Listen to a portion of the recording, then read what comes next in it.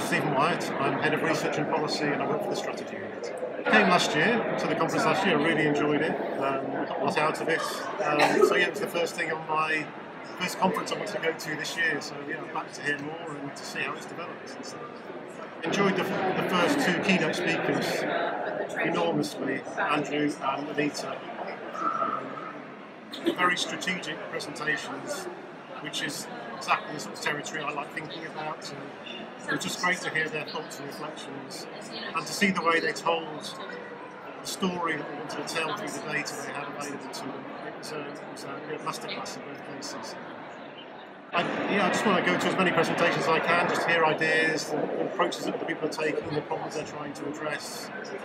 I mean, compared to last year, I really enjoyed last year, but I can feel the step forward already in the quality and content of the presentations that have been given this year.